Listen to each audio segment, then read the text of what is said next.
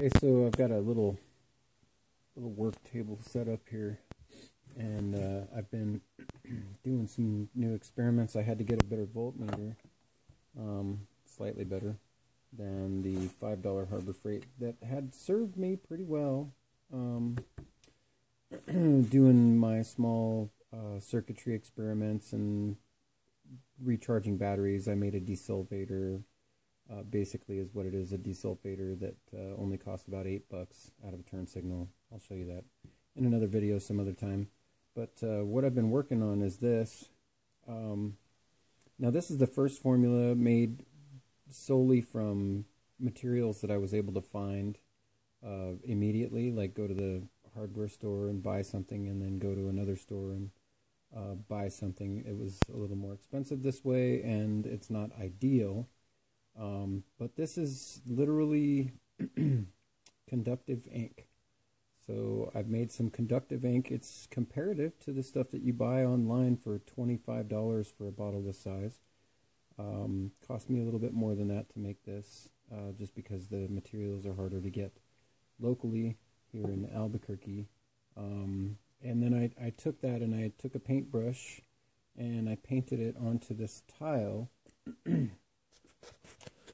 And I have it plugged in to a wall wart here, whatever the transformer,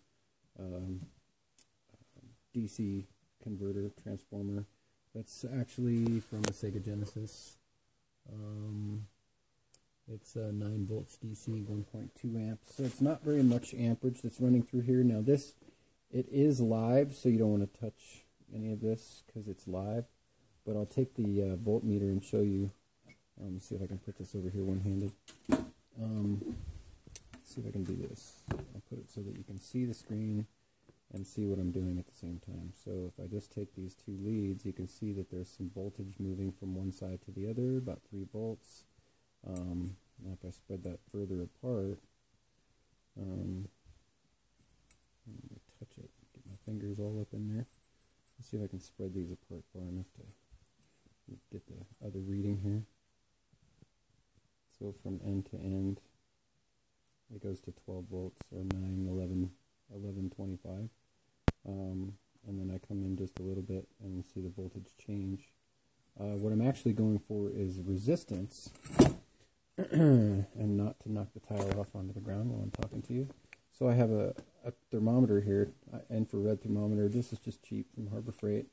It's one of the challenges that I'm having is trying to work with very inexpensive tools and instruments. So, so the general environment is 59 degrees in here.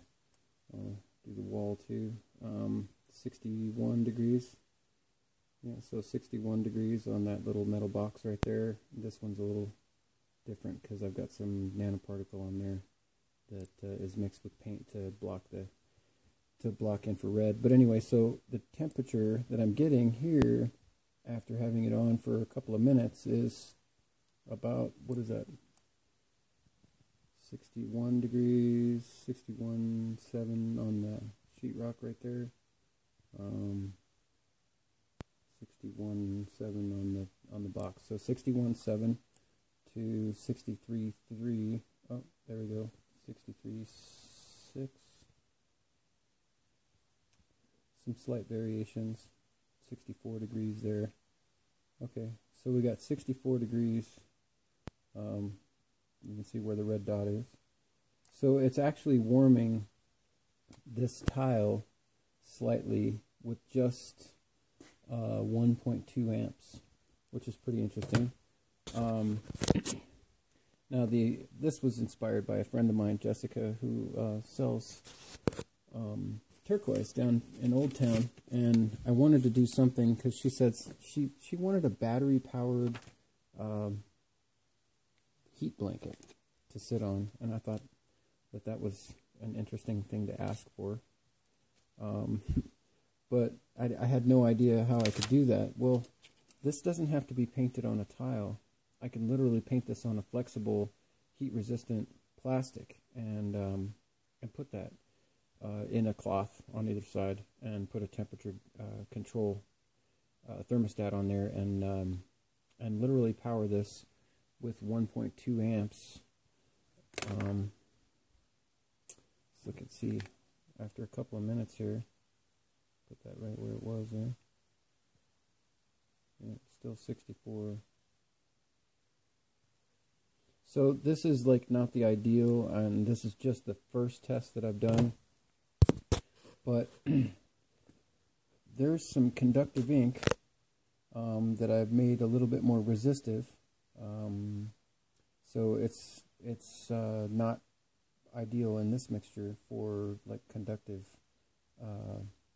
purposes, but it is resistive. I'm going to make it a little bit more resistive because I'm not really happy with the temperature variation that I'm getting here,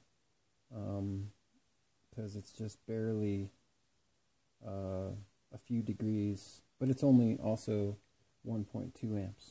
So it is working, at least in theory, and I thought I would share that with you. Thanks for watching.